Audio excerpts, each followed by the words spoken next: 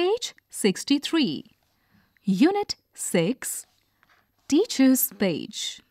Themes: land and landforms. Travel. Suggestions for classroom teaching. Read the poem aloud with appropriate expressions. Explain the difficult words in the text like freight cars, precious, planes, dusk, dawn, etc.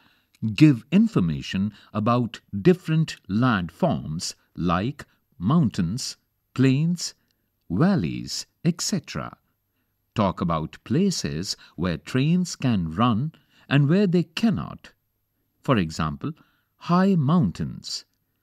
You can discuss different modes of transport on land.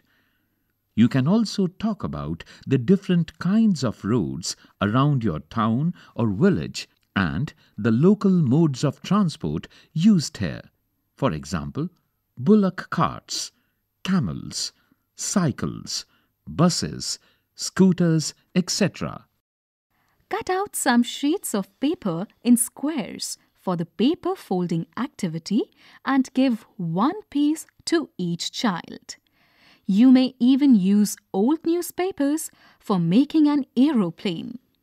Do allow the children to enjoy the activity by flying them in the class or ground for one period.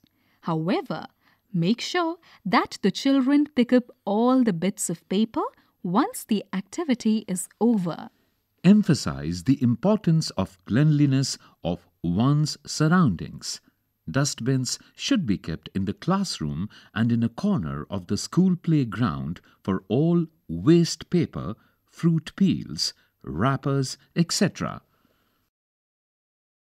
Help the children to enact the race.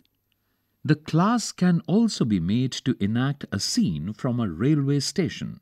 Have characters like porters, vendors, passengers, etc.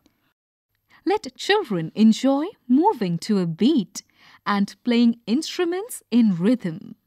They can sing to the accompaniment of rhythmic sounds made with their hands, feet, mouth, etc., with other parts of their bodies.